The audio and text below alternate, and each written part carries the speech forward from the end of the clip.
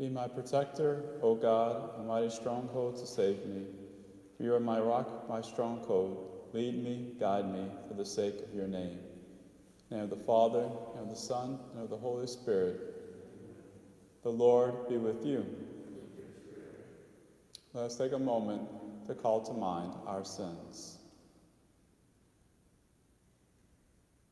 You are sent to heal the contrite of heart. Lord, have mercy. You came to call sinners. Christ, have mercy. You are seated at the right hand of the Father to intercede for us. Lord, have mercy.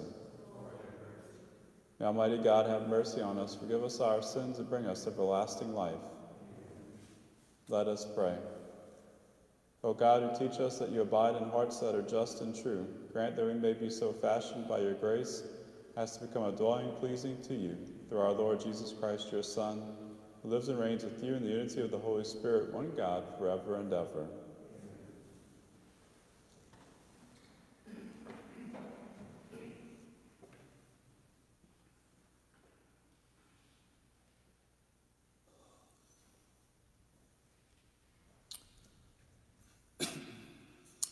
A reading from the book of Genesis. The man had relations with his wife Eve, and she conceived and bore Cain, saying, I have produced a man with the help of the Lord. Next, she bore his brother Abel. Abel became a keeper of flocks, and Cain a tiller of the soil. In the course of time, Cain brought an offering to the Lord from the fruit of the soil, while Abel, for his part, brought one of the best firstlings of his flock. The Lord looked with favor on Abel and his offering, but on Cain and his offering he did not. Cain greatly resented this and was crestfallen. So the Lord said to Cain, why are you so resentful and crestfallen? If you do well, you can hold up your head, but if not, sin is a demon lurking at the door. His urge is toward you, yet you can be his master. Cain said to his brother Abel, let us go out in the field. When they were in the field, Cain attacked his brother Abel and killed him. Then the Lord asked Cain, where is your brother Abel? He answered, I do not know. Am I my brother's keeper? The Lord then said, what have you done? Listen, your brother's blood cries out to me from the soil. Therefore, you shall be banned from the soil that opened its mouth to receive your brother's blood from your hand. If you till the soil, it shall no longer give you its produce. You shall become a restless wanderer on the earth.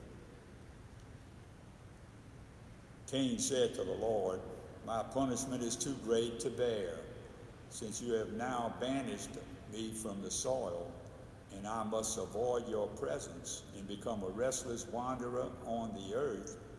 Anyone may kill me at sight. Not so, the Lord said to him, if anyone kills Cain, Cain shall be avenged sevenfold. So the Lord put a mark on Cain, lest anyone should kill him at sight. Adam again had relations with his wife, and she gave birth to a son, whom she called Seth. God has granted me more offspring in place of Abel, she said, because Cain slew him. The word of the Lord.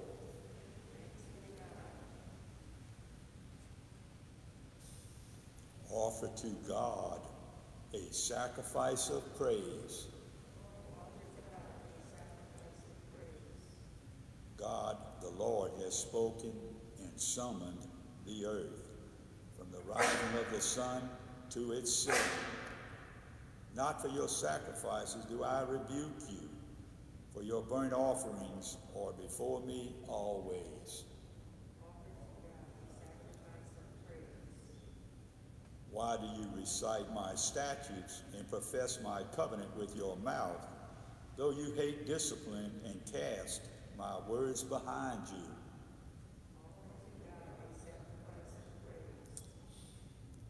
You sit speaking against your brother. Against your mother's son you spread rumors.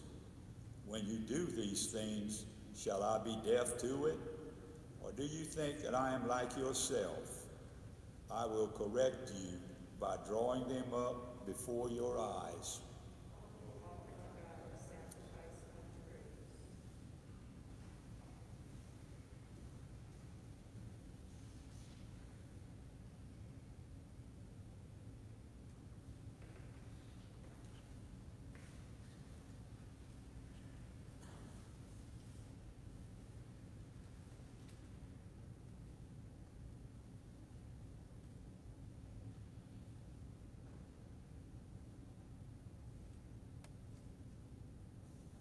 Hallelujah, hallelujah. I am the way and the truth and the life, says the Lord. No one comes to the Father except through me. Hallelujah, hallelujah. The Lord be with you. A reading from the Holy Gospel according to Mark. The Pharisees came forward and began to argue with Jesus, seeking from him a sign from heaven to test him. He sighed from the depth of his spirit and said, "Why does this generation seek a sign? Amen, I say to you, no sign will be given to this generation." Then he left them, got into the boat again, and went off to the other shore. The Gospel of the Lord.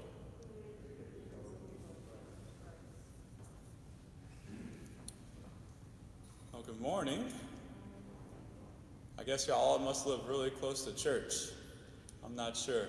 This is a tough morning to get out, but we welcome everyone as we join for this Eucharistic celebration. I'm sure we'll all be taking today easy. Hopefully no one has to go to work today. We can just kind of enjoy the day in our homes. Today, we once again continue the journey in the book of Genesis with Adam and Eve, our first parents. Today we hear of their offspring, their first children, Cain and Abel, and then of Seth. And we hear that story of the first offerings, of the fruit of the land and of the flock by Cain and Abel. And in a sense, Abel made a worthy offering to God. He brought his first fruits. He brought a lamb that was a firstborn lamb and the finest of his flock. But yet Cain did not bring his first fruits. Cain just brought an offering to the Lord of the soil, grain of his produce, but it was not the best of his grain. It was just average or on poor.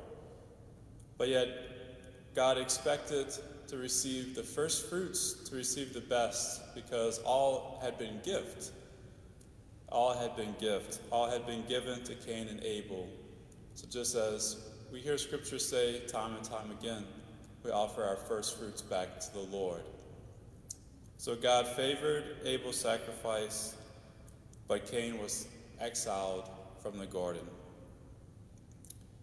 And so in this first story, we kind of see the Lord's invitation for us just to live out our daily vocation. Whether it's our work or our role as parents or children, in a sense, we sanctify our daily lives by just offering our first fruits to God as you come out this morning for Mass, even amidst this terrible weather. In a sense, you're going the extra mile and you're offering your first fruits to the Lord.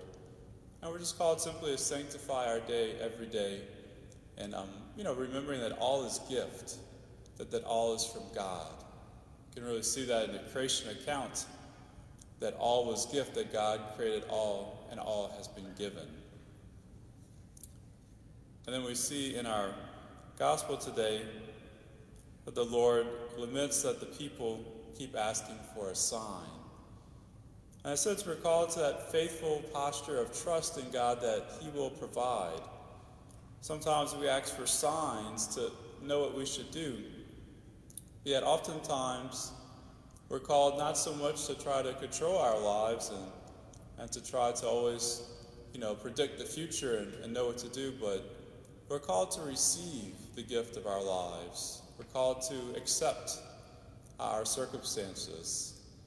In a sense, we cannot control God, and we cannot control our lives, but we can grow in trust, but we can grow in faith, trusting that God has provided for us. He's provided for us in the past, and He will provide for us again in the future.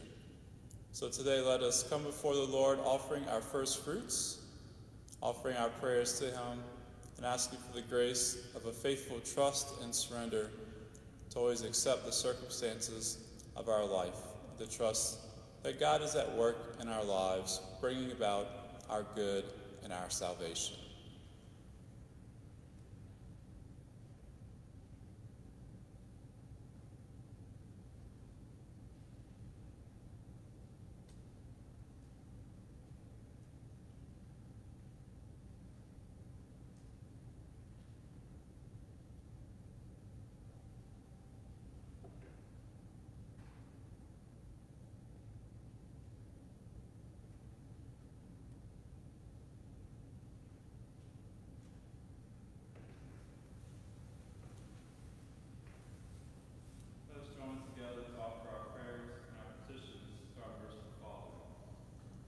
For the Pope and all the leaders of the Church, may they be graced with unwavering zeal for the gospel.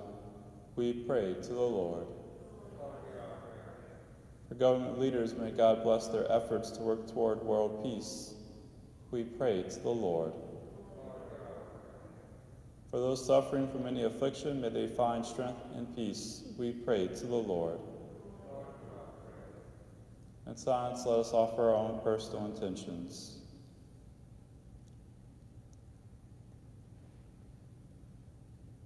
We pray to the Lord. Heavenly Father, trusting in your great love, we pray that you hear these prayers we present through Christ our Lord.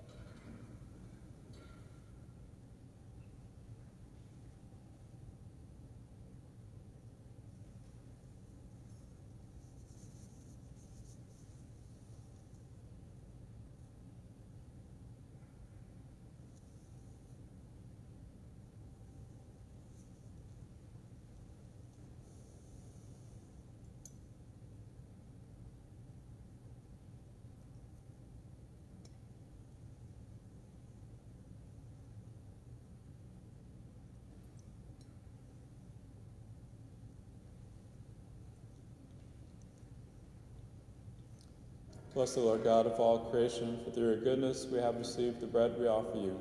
Fruit of the earth and work of human hands will become for us the bread of life.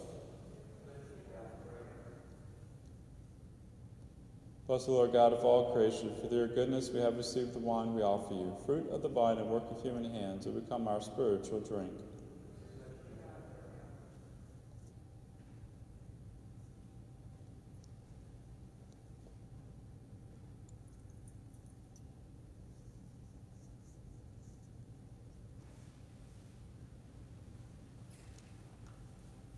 Pray, brethren, that my sacrifice and yours may be acceptable to God, the Almighty Father.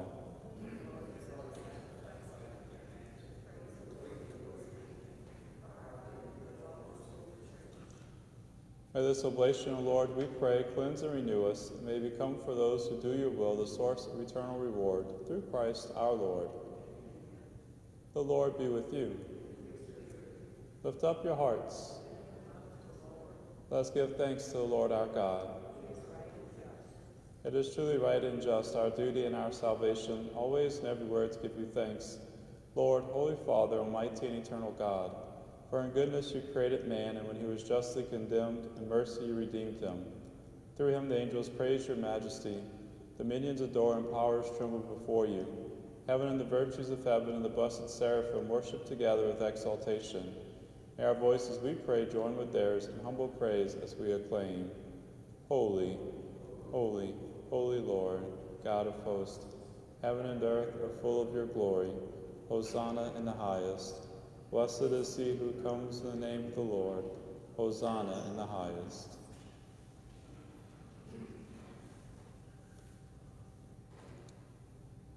You are indeed holy, O Lord, the fount of all holiness.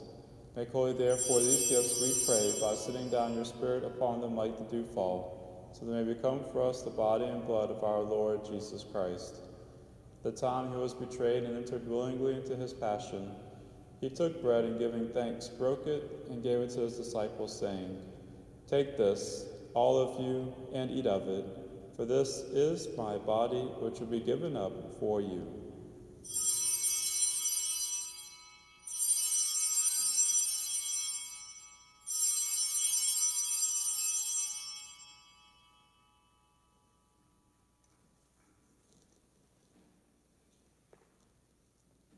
In a similar way, when supper was ended, he took the chalice, and once more giving thanks, he gave it to his disciples, saying, Take this, all of you, and drink from it.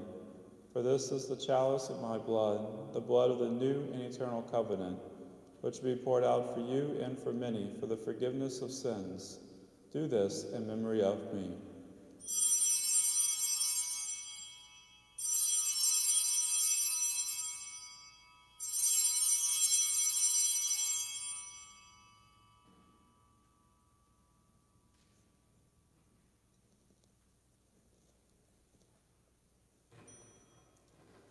The mystery of faith.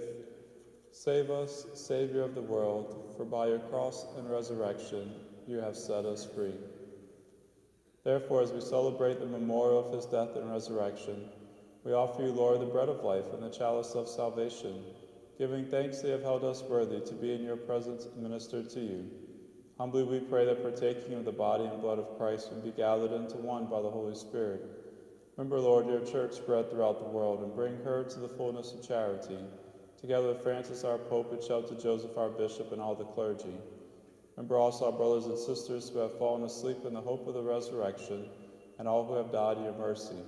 Welcome them into the light of your face. Have mercy on us all, we pray, that with the Blessed Virgin Mary, Mother of God, with blessed Joseph, her spouse, with the blessed apostles and all the saints, with Saint Genevieve, who have pleased you throughout the ages, may merit to be co-heirs to eternal life, and may praise and glorify you through your Son, Jesus Christ.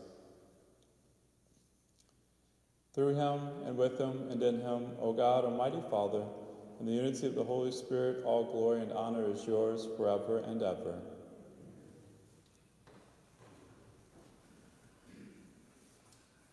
At the Savior's command, informed by divine teaching, we dare to say, Our Father, who art in heaven, hallowed be thy name. Thy kingdom come, thy will be done, on earth as it is in heaven. Give us this day our daily bread, and forgive us our trespasses, as we forgive those who trespass against us. And lead us not into temptation, but deliver us from evil. Deliver us, Lord, we pray, from every evil. Graciously grant peace in our days, and by the help of your mercy may be always free from sin and safe from all distress, as we await the blessed hope and the coming of our Savior, Jesus Christ.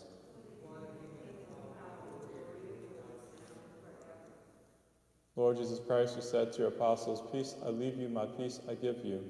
Look not on our sins, but on the faith of your church, and graciously grant her peace and unity in accordance with your will, who live and reign forever and ever. The peace of the Lord be with you always. Let us offer each other a sign of peace.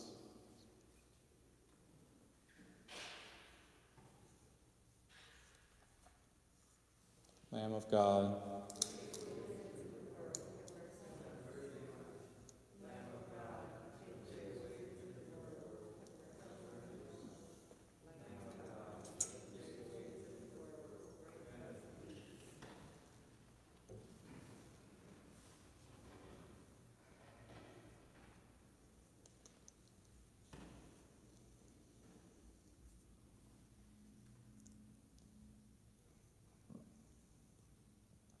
Behold the Lamb of God.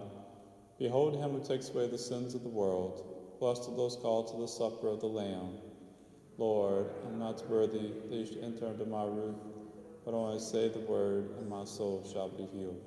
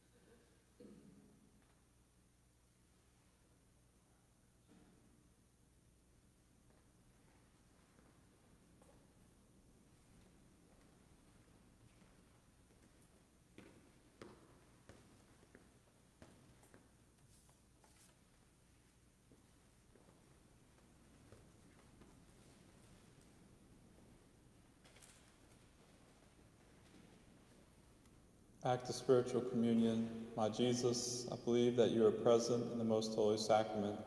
I love you above all things and desire to receive you into my soul. Since I cannot at this moment receive you sacramentally, come at least spiritually into my heart. I embrace you as if you were already there and unite myself wholly to you. Never permit me to be separated from you. Amen.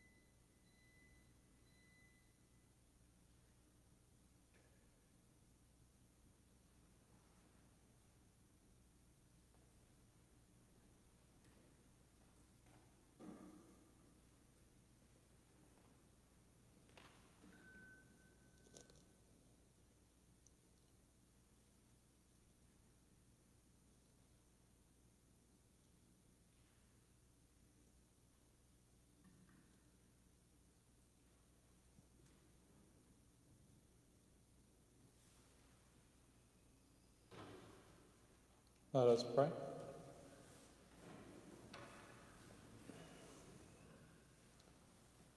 Having fed upon these heavenly delights, we pray, O Lord, that we may always long for that food by which we truly live, through Christ our Lord.